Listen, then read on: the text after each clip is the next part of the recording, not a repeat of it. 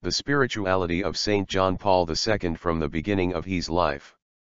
Part 1.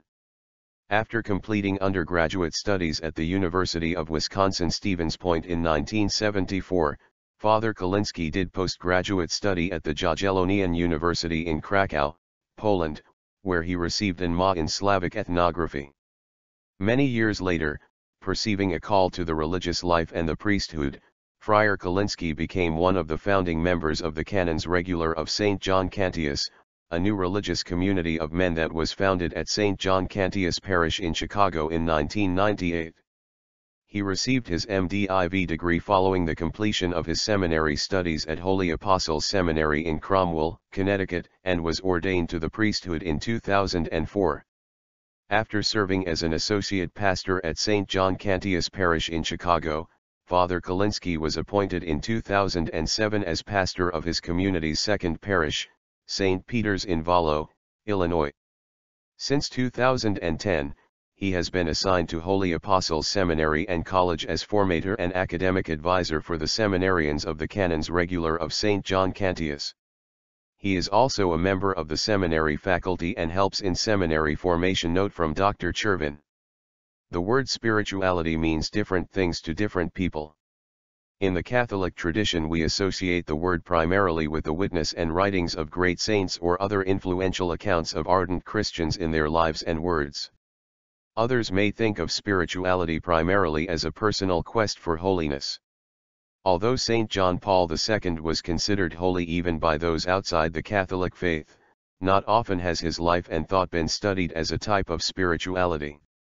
At Holy Apostles, Father Denis Kalinsky is admired mostly for his courses on liturgy, but he is also a fine confessor and spiritual director.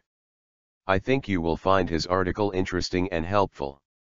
When we think of the great Catholic minds of the 20th century, we can't help but think of St. John Paul II, already called by some the Great. His pontificate was not only one of the longest in the history of the Church but also one of the most fruitful.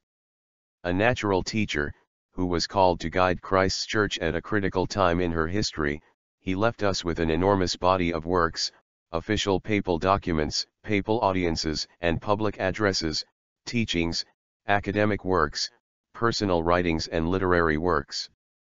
We have only just begun to assess their extent and the impact that they will have for generations to come.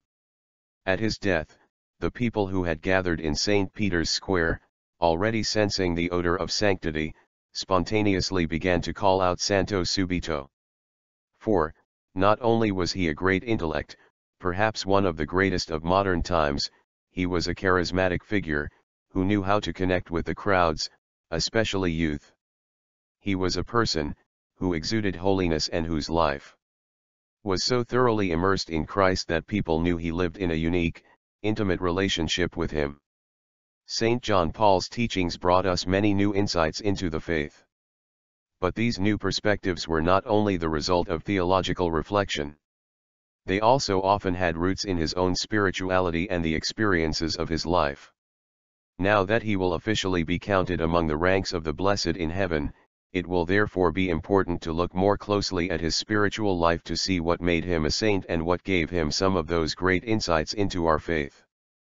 And one cannot adequately speak about the inner spiritual life of this man without considering the complexity of his life and the large role that his native land played in shaping the life of his soul.